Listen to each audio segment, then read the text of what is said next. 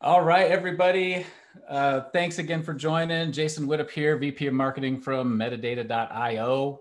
We're bringing you a free live. Wait, did y'all pay your cover charge? We're bringing you a free live webinar today, all about LinkedIn conversation ads. What they are, strategies for using them.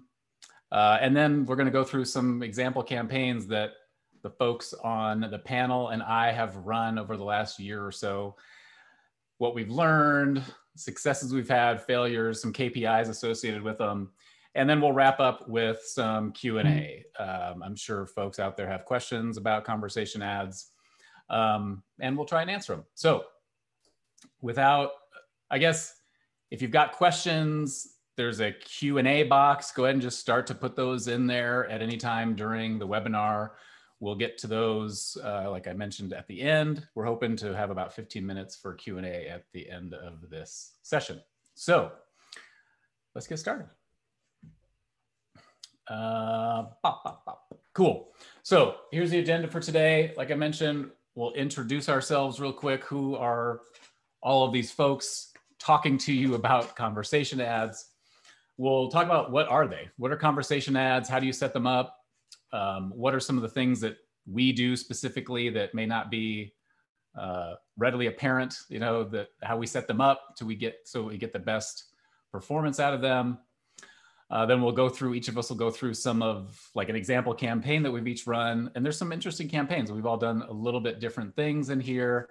What we learned from it, some of the results, what we expected to happen. And that'll hopefully give you some inspiration and some things to think about and try. And then, like I mentioned, excuse me, we'll wrap up with some Q&A. Most of y'all who know me know I'm pretty informal around this kind of stuff. So my dog Maggie, my sidekick Maggie, might come in at some point and need something. I might have to pass it to somebody else. We'll see. And we promised there would be some entertainment value associated with the webinar today. So we'll be sure and try and spice it up and make things a little bit more fun than normal. All right, with that said, let's look at all these beautiful faces we have on here today. So I'm not gonna start with myself, but I'll go through the three folks that we have on. I'll ask them to introduce themselves and then we'll get started. So I'll start with Maurice Maxwell, Senior Digital Marketing Manager from LaunchDarkly, a customer of ours as well. Maurice, why don't you introduce yourself and talk a little bit about what you do? Oh, Jason, I thought you were going to do it all. I can. Yeah, Maurice Maxwell. I am at LaunchDarkly. At LaunchDarkly, we basically help all software teams deliver and ship code through something we call feature flags. I kind of know what it is. Can't really explain it that well, but Nice. It's a pretty high tech business, but we're growing a lot and fun place to be. Awesome. Maurice, thanks for being on. I know you guys have been running. You guys have been running with us for a while. You and Mike Smith. We really appreciate, you guys being customers and helping us out with this. Yeah, I'm next a two-top customer, actually. Yeah, that's right. Yeah. I was at LaunchDarkly, another company. Yeah, that's what we like. We like the repeat customers. Next up is Chris Ibogaye, and I said that right. I promise y'all. He said I did it right, so that's good. Growth Marketing Manager at Labelbox, another customer of ours. Chris, why don't you introduce yourself? Yeah, thanks, Jason. I'm the Growth Marketing Manager at Labelbox. What we do is we have what we like to call a training data platform, and it just allows AI teams and machine learning teams to label images, video, text, whatever data they have. And then with that trained up data, the data scientists, ML engineers, AI engineers, they can use that to help train their models for their AI applications. So I help run the paid advertising at Labelbox. Nice. Yeah, that's a fairly technical product too. I definitely understand it. I understand it, but I don't get it. Kind of, you know what I mean? Like I understand what the training sets are for, but man, it's really complicated. So Chris, thanks for being on. And again, thanks for being a customer. Third up, we have Silvio Perez. He is now part of Metadata, our head of ad ops. I've actually been working with Silvio for 4 or 5 months, maybe. He was helping us out as a consultant on our end with, on my team with some paid advertising, and then also with our product team, helping to develop actually some of our next sets of features. So Silvio, why don't you intro yourself? Yeah, happy to be here with all you wonderful people. Super excited to learn myself as a marketer, always trying to learn from other great minds. Really excited for the campaigns we have going. A little bit about myself. I was a former customer of Metadata, working at Upkeep CMMS. We're a maintenance management software, helping streamline operations for maintenance professionals. So really helping them move offline traditional pen and paper, using a CMMS to really just streamline their operations. Nice. We're happy to have you. And then there's me, Jason Witta, VP of Marketing for Metadata.io. I've been at Metadata for total a little bit over 1.5 years, full-time the last year, plus some change.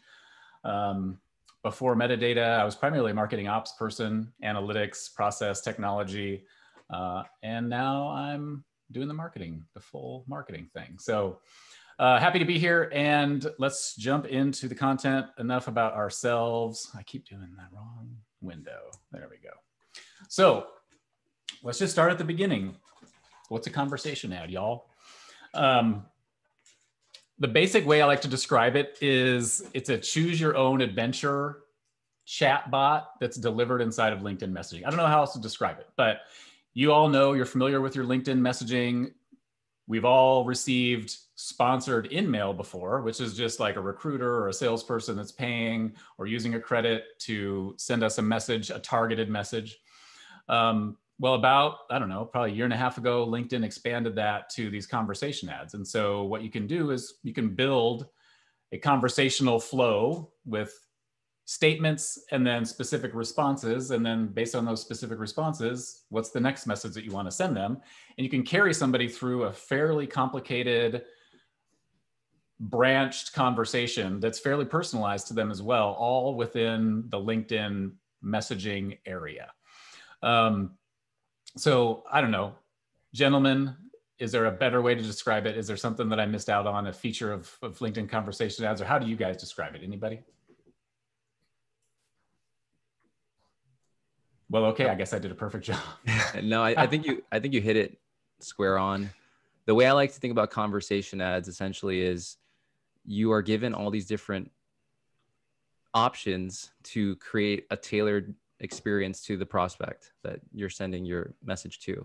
And really what you do with it is up to you, because conversation ads gives you so much capability and to be able to personalize that conversation just at scale. Yep. And you can use it for so many different things. So not just lead generation, but you can use it for content. You can use it for like webinar registrations like this, website visits. There's just a ton of things you can do. And as we talk through this, you'll see why some of those other objectives also work, because of the cost of the conversation ad can be so low. And so yeah, let's get into it even more. The details. So here we're going to talk a little bit about some of the things that we've learned over the last year, just that are generally good strategies to use when you're working on a LinkedIn conversation ad. So first, of course, we're going to start with targeting, because, well, at least in my experience with not just conversation ads, but really with most marketing, is the biggest or the best lever that I have for campaign performance is who I'm targeting the ad to.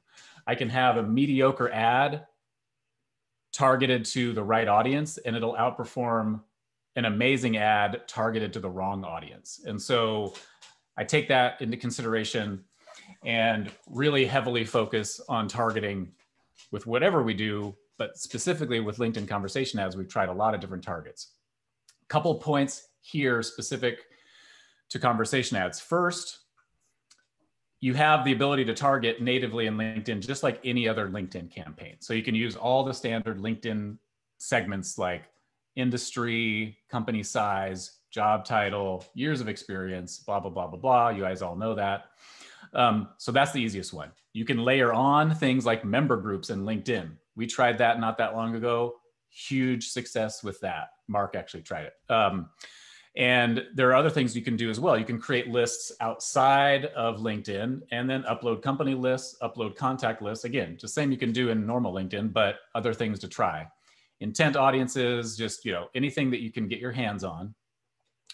And then obviously a best practice in there is using exclusion lists. Some of you on this call may be customers of mine that received a conversation ad after you were a customer. Sorry about that. Targeting is not exact. And even I've seen, even with our exclusion lists, I've actually seen customers still get an ad even when they're on the exclusion list. So we try our best, but really get good about the exclusion list too, because you obviously don't want to pay for anything that's you don't need to pay for. But again, because conversation ads are fairly inexpensive, there's room or buffer in there for it. All right. Second point, and gentlemen, just literally ding and stop me if you have a point that you want to say about targeting. We'll say something about that targeting, Jason. Yes. I was actually one of those clients who got a LinkedIn message from you guys. Yep, it happens. And so, and what's nice though is, guess what? Marketers will tell you when you mess up. And so oftentimes I'll get a LinkedIn message like, hey, Jason, this is the 7th one I've received from you. I've said no every time. Like maybe there's something you can do about it. Yeah, there is. And I figure out, well, how do I go and like exclude them? And so I like the feedback, but just remember, we're all humans, we're trying the best we can. It's not like I'm trying to target you, if you're a customer, and I am doing, what I can to try and take you out of that. But again, sorry if that's happened to you. One thing, Jason, I did want to add on targeting, especially if you're targeting member groups and you're offering gift cards as an incentive. One of the things that I found, unfortunately, the hard way is when you're targeting member groups, there's a lot of students in those groups and people who are just researching and not necessarily your ICP. So making sure that you're layering in a digital filter to be able to exclude those students and learners, whether that's just excluding titles of student, intern, etc. But that was a really big one because we had a lot of students or people who are not part of our ICP trying to take us up on a gift card. Oh yeah, students love free stuff. Yeah, exactly. yeah, that's definitely a good point. And there's been changes that LinkedIn has done recently to targeting, I think mainly because of some of the privacy stuff going on with like iOS and things like that, where, for example, you used to be able to target job titles all day. And then in the exclusion list, you could put job functions in there. So what I would do is I put all my marketing job titles, and on the right, I'd see, oh, there's still functions of sales, business development in there. Let me just go exclude business development and sales as a function, and they go away. Well, that you can no longer do. So now when you use titles in inclusion, you can't use functions in the exclusion. And so you're limited a little bit. So you got to get really good about your exclusion list on titles now, not just functions, and understand what titles are under those functions to exclude. And so, yeah, it's something to really pay attention to, because again, you don't want to waste money. And that collaborating said, though, closely with sales. That was a big one too. I would tell all my sales team members, I'm your vent buddy. Let me know if you get a crap lead, like DM me, send me a message, shoot me over the Salesforce record. And with all that information, not just from what you're seeing on, within LinkedIn ads and the leads coming in if they're lead gen forms, but also from the people on the front line, is really important to build that exclusion list. I will say something about the size of the audience. So because of the way it delivers, you want your audience size to be at least 50,000. When I first started these, I could get away with a 20,000 size audience and it would deliver really, really well. It's become a little bit more competitive. And so I think even LinkedIn now recommends that the size of your audience is at least 50,000. And so that's kind of what I shoot for now as well. Cool, let's talk about budgets. So how do you set budgets? What do you want to think about? Not too much here, but just what I do. So you got to think about how these get delivered. As each one's delivered, it just sits in the inbox. So it's not like it was an impression that somebody just scrolled through and it was delivered and done. For example, I just looked at my data this morning. I have 2 conversions from yesterday from a campaign that hasn't even run in May or in June at all. It last ran in May. All of a sudden 2 conversions come from it. It's because it's like email. It gets sent into the email box and then it sits there until somebody actually sees it. It doesn't go away. And so what I try and do is, so I can get learnings faster, is I make my daily budget $1,000 usually for a new test, because usually it won't spend that much, honestly, because of the audience size and the delivery. But I set it at 1,000 so I can see what will it spend, and then I'll let that go until I spend about $1,000 or $2,000, so I can just get those messages out there as fast as possible. And then I wait about a week to see, you give people time to like read their messages, come back to it, etc. And so that's what's a little bit different about this versus just a scroll, a feed scroll ad, basically, where it's very transactional. It goes through, it counts the impression, but the person may have never really actually seen it. And then in terms of, there's a bid amount, and LinkedIn will recommend a bid amount. I've never seen it above $1. It's usually between 50 and 60 cents, oftentimes lower than that. A strategy that I've done so that I make sure I win every auction is I just set my bid at $1. So I set it well above what LinkedIn says is the maximum, because it's not just going to spend $1. It's just going to bid high enough to get the win up to $1. I've never, ever had $1 or $1 over $1 on my per bid, basically. Gents, what other suggestions you guys have around budgets? I would say if you're being more conservative and you have a smaller budget you're dealing with, perhaps starting with a lower cost per send and then raising your bids over time. That way, because if you do set it right off the bat at, let's say, $1, I've never had to pay that much either, but God forbid you did have to, just as like a fail safe, just start with a high daily budget, low cost per send, and then gradually over time, make sure that you're actually serving and spending your entire daily budget. That's I agree with that. Prove it out first, make sure that it's performing well, and then increase to beat out competition. Yeah, I'll say at Labelbox, one thing that we've seen as we've increased bids, we haven't necessarily seen increases in our cost per sends or our cost per delivers. The real difference that we have seen is just overall delivery. We're just winning more auctions. So as we increase our bids, we just are able to send our messages out a little bit more effectively. Yeah. I wonder if that's because not as many people are doing conversation ads yet. So the auction is so low right now. Yeah. But over time, like after this webinar, what it would look like. Yeah. Why are we doing this webinar, guys? Yeah, actually, wait. Yeah, exactly. Cool. That's great. That's great feedback. And by the way, we will have this recorded and available for everybody. And we're going to turn this into a content piece for folks as well. That'll have all these little nuances that we're talking about baked into that document. So, but that might take a couple of weeks. So just know that's coming. 3, who the message comes from. So as you can see up here, you get to select the sender of the message, and you can essentially send a request for somebody to be a sender to literally anybody on LinkedIn. It doesn't have to be within your company. You don't just automatically see people in your company to select from. You have to invite them to be a sender, and they have to approve being a sender. And so it can come from anybody. My recommendation from the beginning is the person who it's coming from should be relevant to the person receiving the message. They should have the same job. They should have the same problems, something where the person sending it or who it's coming from can relate, or the person that's getting it can relate to the person that it's coming from, because that automatically creates a little bit more trust. Oh, this person is using it in this way at their own company, kind of a thing. Or this person has the same problems that I have, and hence I should probably listen. So sometimes that means it doesn't come from your CEO. It doesn't mean like the highest person in the company should it come from. In fact, I don't know a lot of cases where that might be relevant, unless maybe you have a CEO that has a little bit more high profile, might be a little bit more well-known, or, there might be times to test it where just the CEO title itself, somebody might see a message and like, oh, from a CEO somewhere, like, oh, that might be interesting. Again, something to test. This is a very, very important lever to test. We've had people that I've advised that are like, oh, we're basically talking to product managers. Well, okay, I'm sure you're a software product, you have a product manager. Literally have it come from your guys' own product manager, and Marisa, you guys probably do, maybe you guys do the same thing, or so far we've sent it. What's that? No, keep going. So far we've sent it from me. We tried it from Mark. We tried it from our CEO, Gil.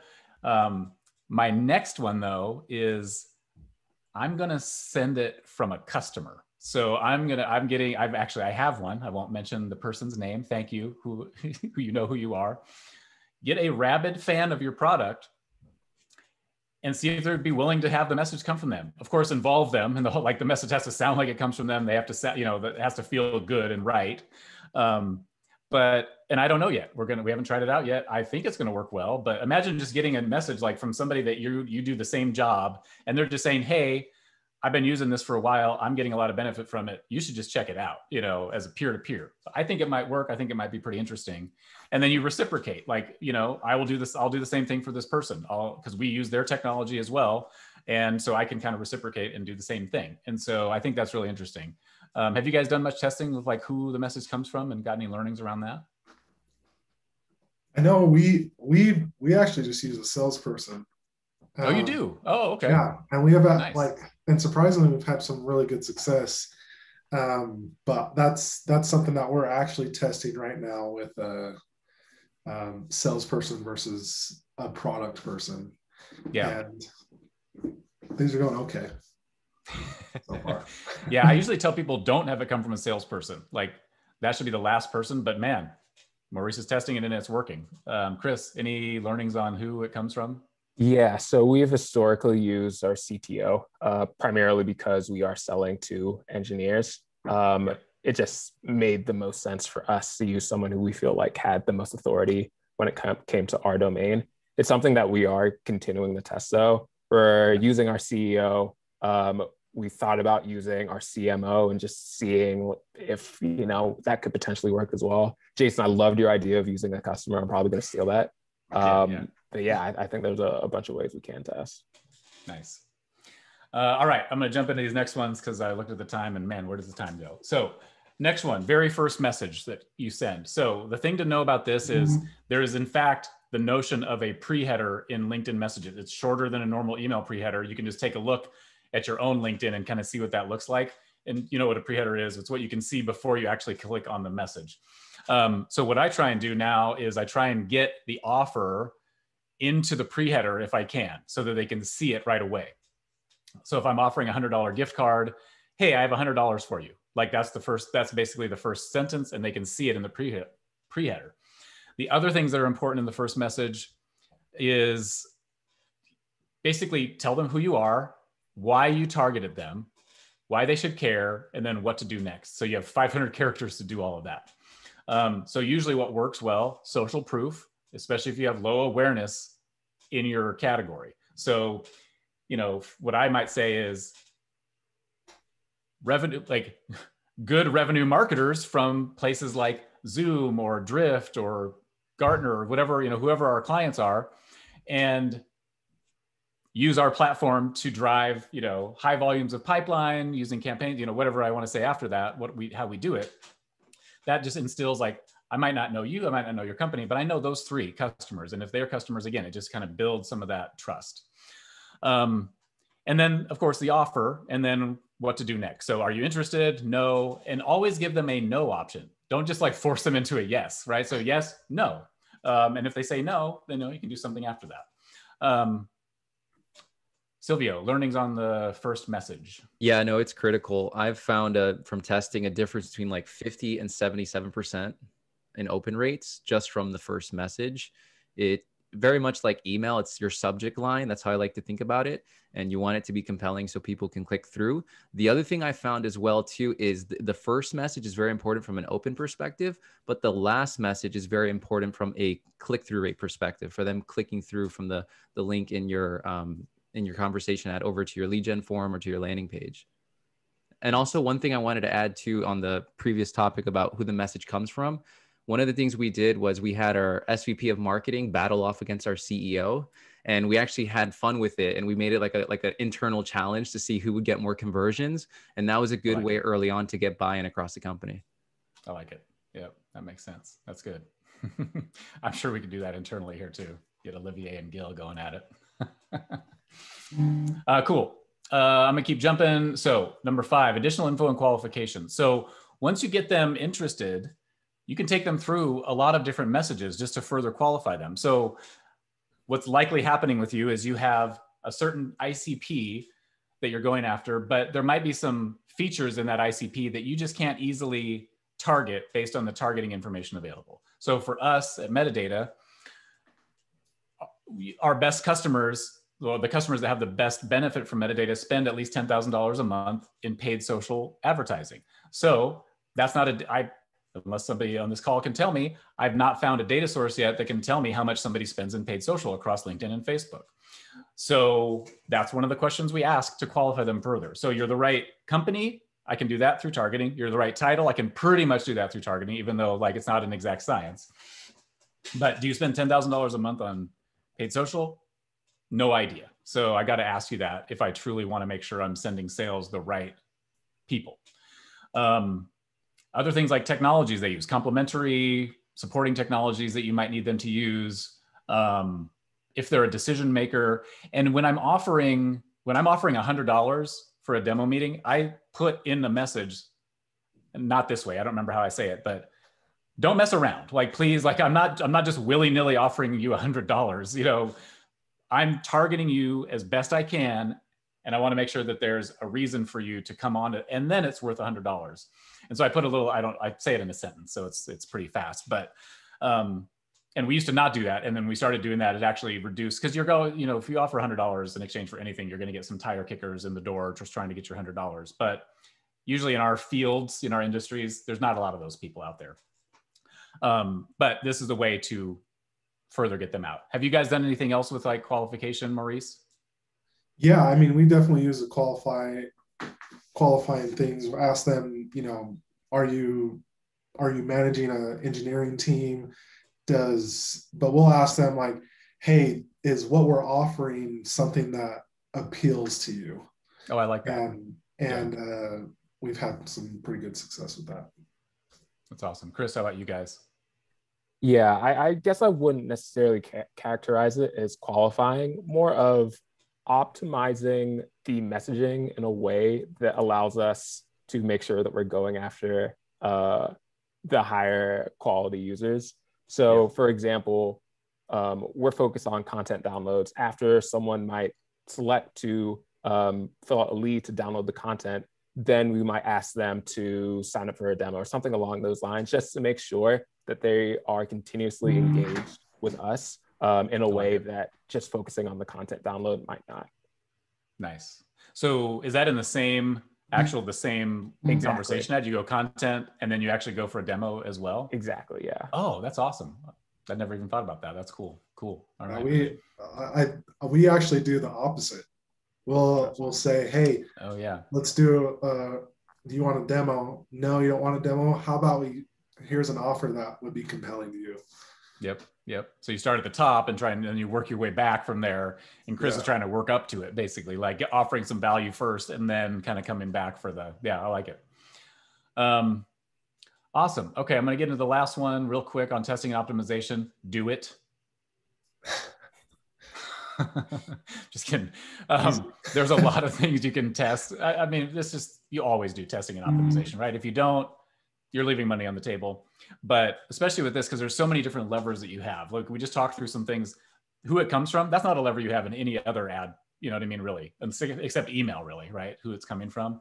But even in email, it's just a name. Here you get the name, the title, the picture, and all that stuff. And so I guess that's another thing. Make sure that the picture of the person it's coming from looks legit. You know what I mean? Like actually looks like somebody you'd want, it's welcoming and inviting.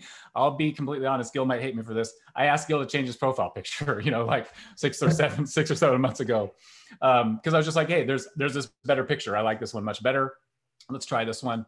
So I think, again, that's subjective, but it's something you can test. You can actually test it. On that note, also having an optimized LinkedIn profile. So having a banner that supports your CTA as well, because a lot of people do click through to your profile to scoop you out. That's exactly right. And that's another reason why who it comes from is so important, because you can just click on their name above, go right to their profile. So if you click on them, you've got some like either a fake LinkedIn account or somebody that's like a CEO is their first job they've ever had. You know what I mean? They've been on LinkedIn for a year. It's going to look a little weird, and people like, is this real? But if you got a real profile there of somebody that is reputable, and been on LinkedIn for a while and has some experience, that's great. Run a LinkedIn audit on your senders before approving. Yeah, give them some advice. All right. With that said, we're going to jump right into these experiments that we each did and talk through them. So I think, Maurice, you are up first. Let's talk about your demo request campaign. Yeah, sure. So I'll be quick because I know we're pushing time. But yeah, basically here at Launch Darkly, our goal is to push demo requests. We have basically really wanted to just offer this $50 DoorDash gift card to key decision makers who have engaged with Launch Darkly, either with coming on the website, downloading content, but haven't moved through the funnel. So, and our audience here, basically senior manager level, or higher engineering executives, or what have you, people who are managing people. And then we really wanted people in growth companies. That's another targeting thing that they have in LinkedIn, companies that grow 3%, 10%, 20%. But those are typically companies who are using modern development practices. So that was kind of in our ICP that we really wanted to target. And then we had that $50 DoorDash gift card was our offer. And I really wanted to call this Lunch Darkly instead of Launch Darkly. Nice. Yes. I put that all over in our stuff, but it got nixed. I love that. I thought it'd be interesting. Yes. But basically our flow is over here on the right. But basically we just have a generic pitch. I think it's a really good pitch, but it's generic. But definitely have that social proof in there saying like, hey, we have some great companies using us. We help them move faster, deploy better. Let's get you a demo so you can find out how you can do it for you. But then we have that, this next is that qualifier. And for us, that this qualifying response had kind of a threefold purpose. First, being able to have people engage with our brand, having an open exchange, kind of asking questions that help them consider, to think, and to kind of help them see how our product could help them, how I kind of mentioned earlier. And then the best thing about the qualifying question is that if it doesn't apply to them, they're out. So we don't have to deal with them, save their time, but also save our sales people's time, which I would say is more important. If you want to go to the next one. So we had some pretty good results. I think this was like 6 weeks ago. So our spend was around 4K. We had a pretty good open rate, and our click to open rate was really good too. Our CPL was better, on par, if not better than our normal lead gen campaigns on LinkedIn. And surprisingly, these people moved really quickly through the funnel. So we actually started getting pipeline really fast. And that's kind of our biggest measure, but spending 4K and getting 60K in pipeline, I'll do that all day. But some of the biggest learnings that I was able to get from this, and from other experiments that I've done with this, is making sure you really have a laser focused ICP. Make sure it's well thought out, make sure that it's been proven. And this might be a good way for you guys to prove it out, but I would say it's better to have a really laser focus before you do this. But in that, we did a lot of exclusions. We have like how Jason, you said earlier, we have a lot of student titles that are really closely aligned to engineering titles. So we did our homework before and made sure to have all those student titles as exclusions. But then one of the things that I really liked, again, is that qualifying response. Basically just, like I said before, helps people engage with the brand. It's really valuable for our sales team because you're creating a valuable conversation because these people know that they're kind of what they're getting into, but also they're prepped. They're like, all right, I know what you guys can offer here, so let's do it. And then last, just make sure to test your copy. We ran with 3 variations and tested each one. And each one of them, if we would have just gone with one, we would have sucked. And it did not perform well at all. But one last recommendation I would recommend here is make sure to include images in your ads, because it's an optional thing. But if people are viewing these on desktop, there's a spot there for another ad to show up. So you could be, have honed in on your copy, have great qualifying questions, developing exchanges, and then your competitor's offer could be right there, and they could click into it. So so what Maurice is talking about is this section here. So you can use this banner creative that's optional. And when that person clicks it, let's go to my messages real quick. Here's a sneak peek into my LinkedIn world, y'all. Maybe. Jason, if you want to let me share a screen, I can share my screen right quick. Perfect. Yeah, that's great. An example of it. There you go. I'll just share this real quick. So you can see here, this is the start of our message. There we go. On the right side, you can see that this, and we tested this obviously, so you can see that this one has the offer, but this one does not. So I could have all this stuff, and Waze is right there trying to take my traffic. Nice. Yeah, that was a much better example than mine. Cool. Perfect. That's great. Yeah, that's what we learned. I'd be curious to know if DoorDash gift card does better than Amazon gift card. Like which one? You know what? I've tried we both. Actually had a lead come in from a DoorDash engineer.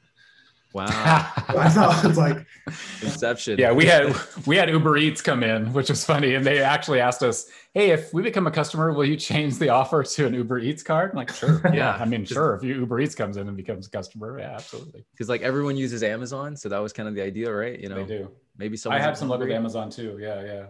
But that'd be a good test. Yeah, that's actually a good test. I should try both of them. But then I couldn't call it lunch darkly. So I love that. All right, Chris, take us through your content download campaign. All right. Yeah. So for our conversational campaigns, we decided to focus on content downloads for Labelbox because it is a little bit more technical. We feel like it is best to prime potential customers with our content before we launch into more in-depth conversations like a demo. So we really focus on sending out these ads from our head of technology to make sure that our ads had that authority, so people would be more likely to engage with them. So in terms of our ICP, we were really focused. We have a very strict and very narrow ICP. There's only so many people and so many companies that would be a good fit for Labelbox. So we'd really focus on ML engineers, AI engineers, and data scientists. And here on the right, I have an example of one that we have deployed. You can see that I started very personalized with high first name in there. That's something that we found has worked very well for us. And like Maurice said, making sure that we have like actual images in our conversational ads has been key for us, and has just led to higher engagement, and overall has led to more people signing up to download the actual content. Yeah, I like it. One quick note, because I forgot to mention these variables like first name. There are other ones as well. So there are company, industry, other variables you can use. Just word of caution. A lot of people use those and it sounds like a robot. So I don't use anything other than first name because, hey, if you're a blah bitty blah from a blah bitty blah industry, it's just like, they just kind of know, I think. So be careful with the amount of those variables that you use. Sorry, Chris, keep going. Yeah, I mean, that was ultimately it. Oops. So for us, in terms of the results, we saw very strong open rates. Click to open was not as strong, but ultimately we were very happy with our CPLs. We were seeing about a 44% lower CPL than our LinkedIn ads that were serving the same content. So overall, pretty much blowing our regular ads out of the water. In terms of our learnings, one thing that we did see was that the people who did download our content from our conversational ads were less likely to engage with our other content on our website or ultimately becoming an opportunity than our regular ads. So that took some time for us to optimize our messaging when it came to our ads, both in our conversational ads. So like I mentioned earlier, what we decided to do was add that demo option so we could push people down the funnel. Then also after they had downloaded the content with our follow-up email, we had to have a special flow for people in the conversational ads, just to make sure those people were moving down the funnel in a way that they weren't previously.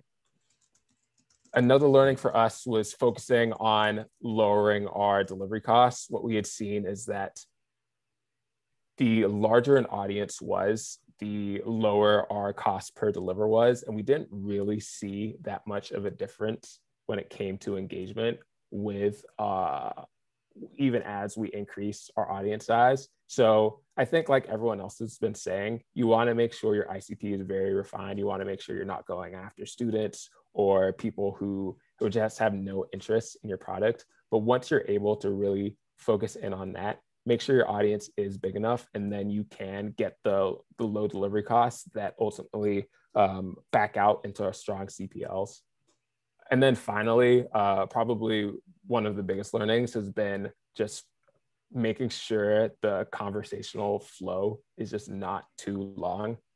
We focused on only having a couple of different messages. We focused on making sure that our message wasn't, 5 paragraphs. We wanted to make sure that we got to the point, it was very easy for our potential customers to understand what we were selling. And then ultimately we just decreased the conversion funnel so they were able to download their content on a snap. I like it. If I had a nickel for every time Mark told me that exact statement, hey man, brevity, yeah, I'd be a rich man. Awesome. Cool. Thanks, Chris. Silvio, you're up next. Talk about your demo campaign at Upkeep. Yeah, absolutely. So this was the objective of this campaign was more remarketing focused to push maintenance professionals that were on the fence. They already engaged with us online. They visited our site, they visit our company page, and really to get these people who are on the fence to essentially jump and cross the threshold and to talk to sales and move further into the process. So the objective was to drive more demo requests. Another reason too was, we found conversation ads to be a great way to scale out of traditional channels that do have scaling limits, right? Like paid search, paid review. There's only so much more people searching. There's only so much more you can bid on Capterra before they charge you an arm and a leg to get to the top spot. So this was another good avenue for us. And the offer we were using was a $50 Amazon gift card. And this was our first message. So kind of going back to the whole thing about the first sentence, the first thing you see is, hi, Sylvia, I'd like to send you $50 for your Amazon shopping. So that's the first thing they see in their inbox. And I can actually share my screen, Jason, if you want to show the flow. You see my screen? Yep, it's coming up. Awesome. So this is the first message here. And to Maurice's point, you want to use a banner image so you dominate this real estate here on the right-hand side, and Waze doesn't take it from you. So that's important. And another thing too, on the note of like, not only when you start the message, but getting them to increase that click-through rate in your in-mail, your sponsored conversation ad is the last message. So for me, through testing, I found like adding some urgency, some scarcity worked to get people to act. Again, this was a remarketing campaign as well too. So you have to also keep in mind the audience that you're going after and really tailoring your voice to that. Another thing too is we had trouble with non-qualified people getting our demos. So using label text to really solidify how they qualify for this offer was very important. So I worked with sales on this. and essentially putting, they put, how do I qualify? And it's just very obvious. Like, this is exactly what needs to happen in order for you to qualify. And then from here, taking advantage of the consistency bias, right? They already started this message flow. You have their attention, downsell them into the next subsequent offer. So from here, if they're not ready for a demo, they can just say not looking right now. To Jason's point, don't just stuff a demo on them if they don't want it. Let them have options. So then from here, we downsell them into a trial. No worries. Would you like to sign up for a trial? If they hit yes, it takes them to our trial page. If they hit no, then it downsells them to all the way to the bottom, or I guess in this way you could say top because it's reversed. And it's gated content or ungated content, however you're doing it at your organization, and just offering them relevant articles and guides. And we've done this at a general level, just to all maintenance managers. And we've also done it industry specific, and you can tailor each offer to that industry. So for example, you can do food and beverage for us is one of our industries. So food and beverage content guides, how the trial relates to that industry, and really just to make sure that that messaging attracts the right person and repels the wrong one. In terms of learnings, you can, you want to pull it up? Yeah. Maybe. So the biggest thing for us was we really got into conversation ads in Q4 of last year. We spent $23,000 on this campaign. We had a 70% open rate, 4.7% click to open rate.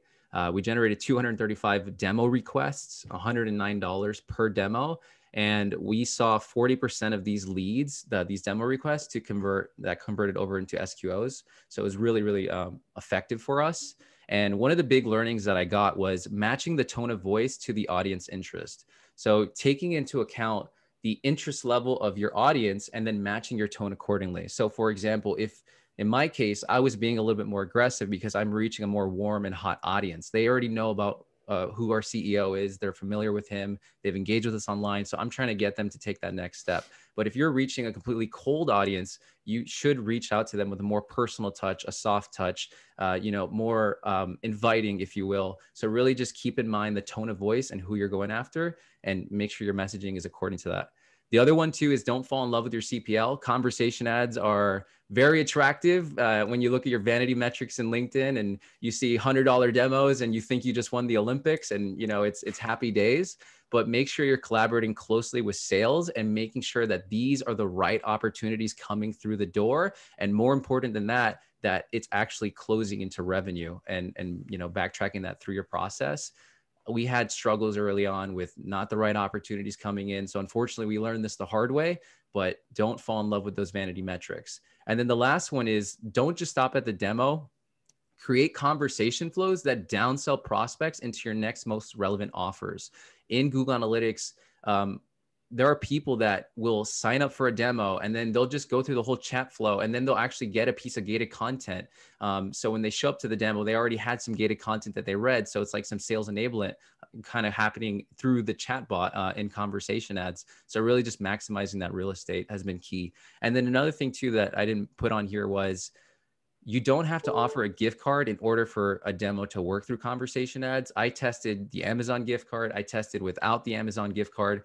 The difference that I did found was the CPL, as you can imagine, is higher without the gift card, but the amount of the lead to SQO percentage was greater when you didn't offer the gift card, because as you can imagine, they're taking that demo with the right intentions. And then the other thing too that we use conversation ads for as well is in addition to just testing your first message for open rates, using it to qualify and really get data around messaging. So for example, for us, we tested first messages, for example, like angles around compliance and then angles around keeping production moving. And we saw which one is resonating with our audience better. So then you can take those learnings and apply it, not just from conversation ads, but across your entire marketing through your website and all your other channels as well. Nice. Cool.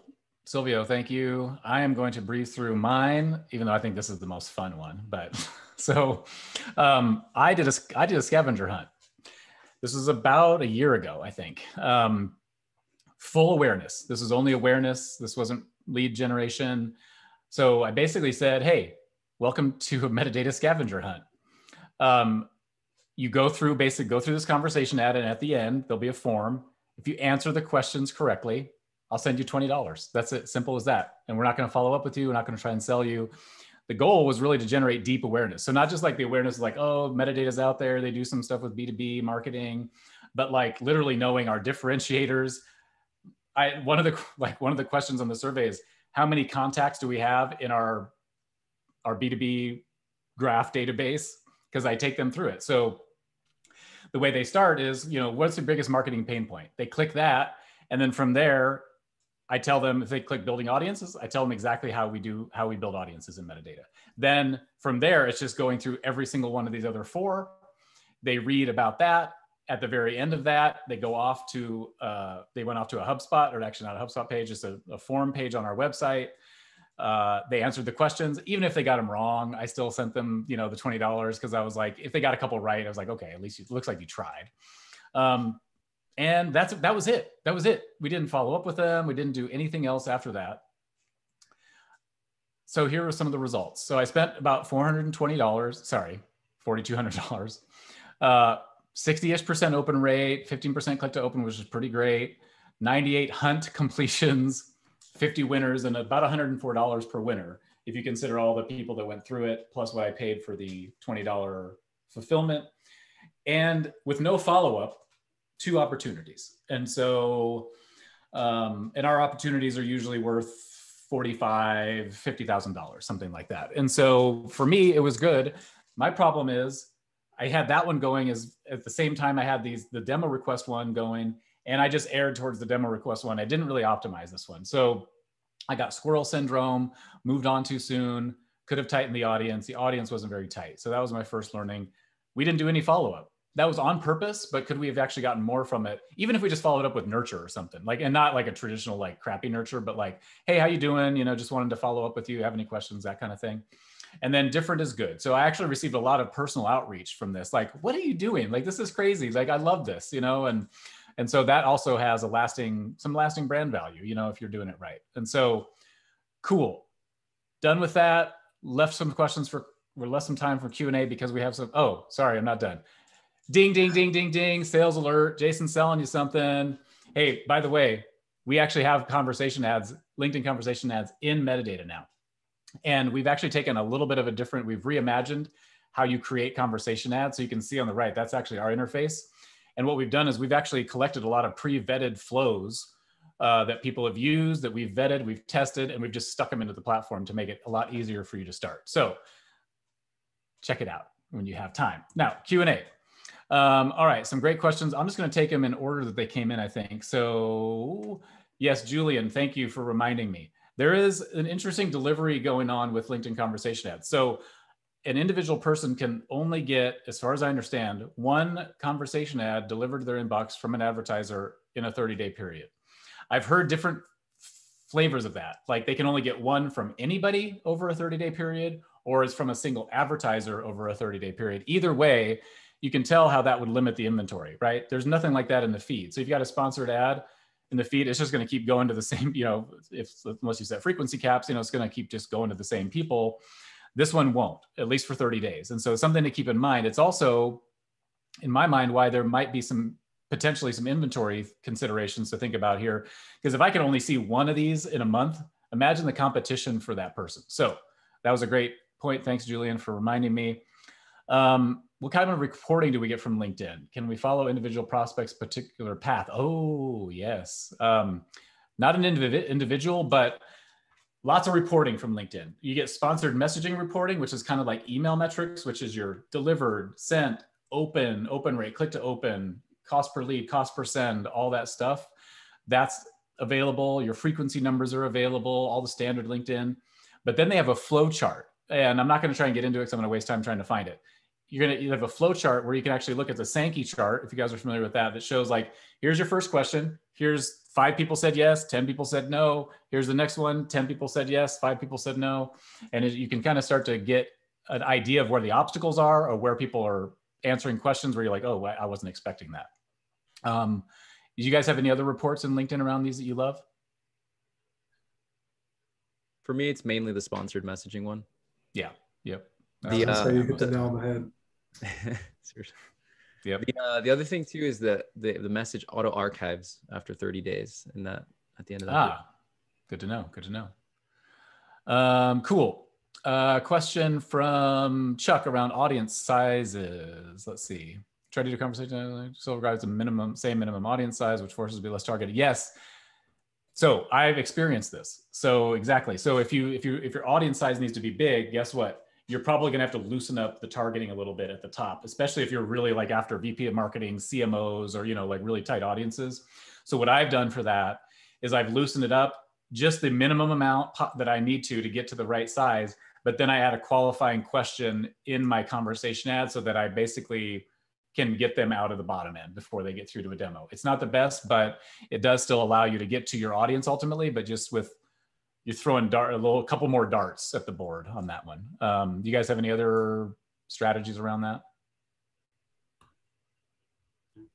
Nope. All right. Sounds good. Open rates, click to open rates. Did you find? I think some of us went through that. If I have less than a 55% open rate, to me, that's a bad campaign. And that's just because of the averages that I get are usually between 60 and 70% open rate. What I love about it is you can't fake the open rate on LinkedIn, at least yet. We don't have these like spam bots and mail filters and everything that pollute email and make email metrics completely garbage. Unfortunately, sorry, email vendors. It's not because of you. It's because of all these mimes and everything out there that open the email, click through all the links, and then pretend it's a person. You never really know what kind of email engagement you're getting. That doesn't happen with LinkedIn. You know exactly what's happening because they have to like actually look at it in their inbox. And I don't think there's a lot of people writing scrapers to go like click through their LinkedIn messaging. So, and I think I saw some of those similar open rates. Click to open, 7, 10, 15%, I think is really doable with a lot of these as well. All right, let's see if there's another one here we can get to. Sorry, I'm answering all these, but I'm just doing it for time. The one thing though on that note too is like I've had campaigns that have a smaller open rate, but they've converted more deals on the back end. So just don't let that be your beyond end all. Like always make sure you're tying it back to revenue. It's a lead-in metric. It's to like just to make sure it's like a gut check metric. Yeah, but you're absolutely right. As long as it's in a range, let it go and see what it turns into in terms of opportunities. That's what we should all be doing, honestly. All right, I'm going to wrap this up so that we don't start keep talking about stuff and people have to go to other meetings. But gentlemen, thanks again for being on. Everybody that attended, hey, really appreciate you staying on with us. The questions were great. If you have any follow-ups, I see there's been a lot of chat going on. You know how to reach Mark and I, and actually these fine gentlemen as well. Just hit us up on LinkedIn, ask us questions. I'm happy. I've met with so many of people and just helped them with their conversation ads or tried to. So, reach out, ask us questions, see if we can help. Thanks everybody for joining. Have a great day. Have a great week. Thanks, everyone. All right, well, thank you.